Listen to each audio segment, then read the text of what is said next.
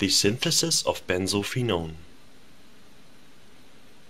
Attention! Benzhydrol and sodium bromate can cause irritation of the eyes, skin and respiratory tract. Sodium bromate is an oxidizing agent. Bromine causes severe chemical burns on the skin and eyes. Inhalation can cause life-threatening damage to the respiratory tract, and it is toxic to aquatic life with long-lasting effects. Benzophenone can cause damage to organs on exposure and is also toxic to aquatic life with long-lasting effects. Diethyl ether is highly flammable and can form explosive peroxides and cause dizziness. I don't take any responsibility for damage done to persons or property caused by the recreation of this experiment. The setup is a hot plate with an oil bath, which contains a round bottom flask with a dim froth cooler. On top of the cooler a nozzle is attached, which is connected to a gas washing flask with a hose. The flask will be filled with a 10% sodium hydroxide solution.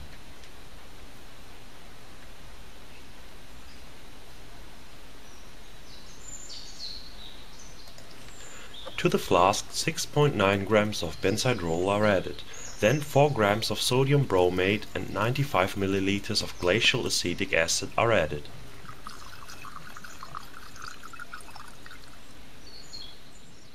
For the oil bath I used ordinary vegetable oil. Now the mixture is heated while stirring until it boils on reflux.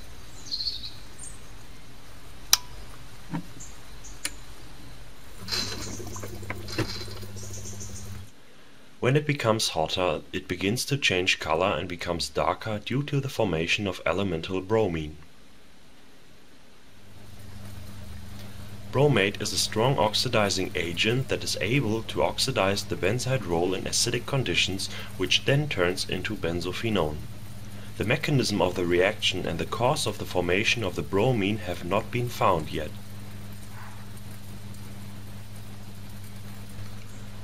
When the mixture is boiling, it is heated under reflux for 1.5 hours. While the reaction takes place, the bromine fills up the whole apparatus because the glacial acetic acid boils at 118 degrees C and the bromine has a boiling point of 58.5 degrees C. That's why it's driven out of the solution. A part of the bromine immediately reacts with the surface of the hose, but most of it is carried into the gas washing flask where it reacts with the sodium hydroxide.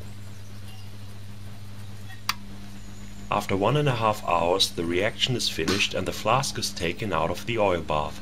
The bromine has reacted almost completely. After cooling down, the cooler can be removed. The solution is turbid and on the bottom a residue of unreacted sodium bromate can be found. The solution is decanted off from the bromate and added directly to 200 milliliters of ice and water, which causes the benzophenone to precipitate. Then 30 milliliters of diethyl ether are added and the mixture is stirred. A part of the benzophenone then dissolves in the ether. The mixture is then added to a 500 milliliter separatory funnel. Interestingly, 3 layers are formed. The first one of the organic layers has a higher density than water and the second one a lower one, which causes a part of it to settle at the bottom and the other part to float on the top. In about a few minutes the layers slowly separate. Swirling can help to release the drops that stick to the wall.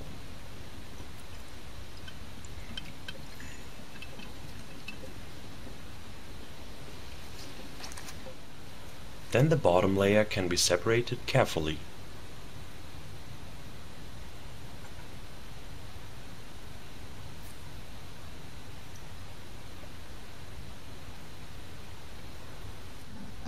Next, the watery layer is separated. After that, the top organic layer can be seen, which is added to the first separated organic layer.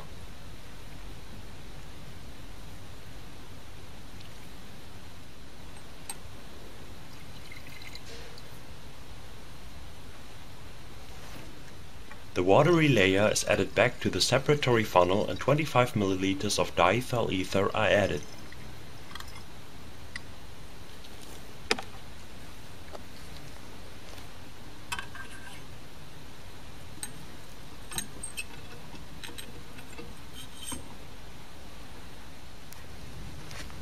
When using a separatory funnel, it is important to vent it, especially at the beginning because it prevents the build-up of pressure. Then it is left to sit until the layers separate. After that, the watery layer is washed 2 more times with 25 ml of diethyl ether. The organic layer is again added to the other ones.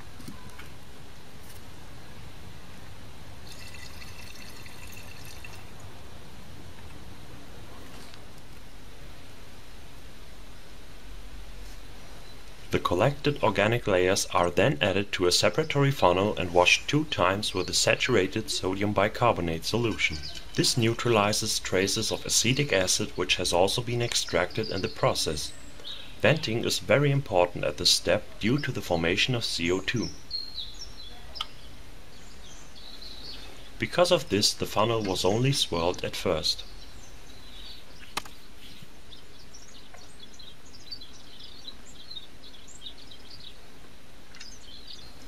Then it was shaken as usual.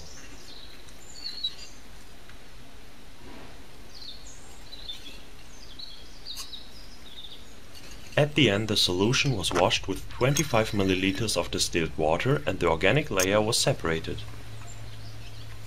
The solution is turbid due to the large water content of the ether. So it was dried with anhydrous sodium sulfate. Usually there's no information on how much sodium sulfate has to be used to dry solution. That's why a large amount is added and the flask is swirled. The solution then becomes clear again when it dries. A good indicator is that the sulfate doesn't stick together as easily in comparison to the beginning. Then the flask is closed and left to sit for about 15 to 20 minutes.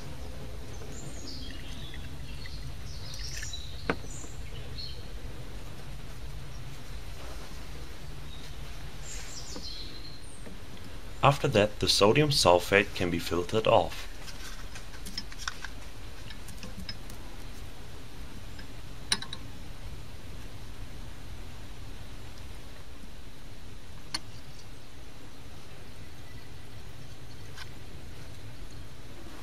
The flask is washed with a bit of ether.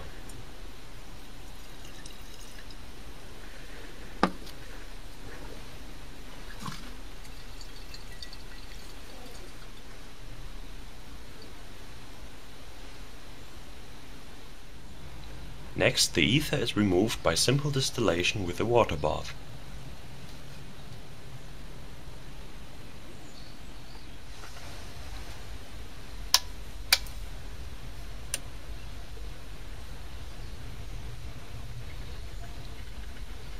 At first, the bath is carefully heated up until the ether is boiling. Diethyl ether has a boiling point of 34.6 degrees C.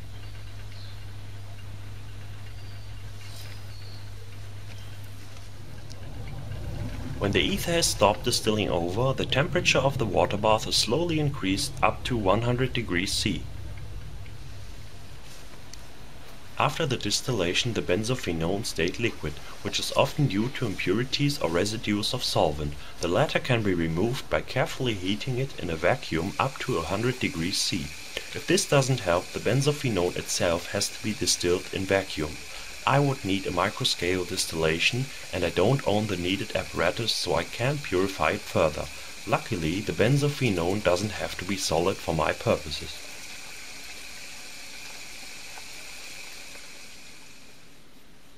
If the benzophenone becomes solid, it can be recrystallized from ethanol.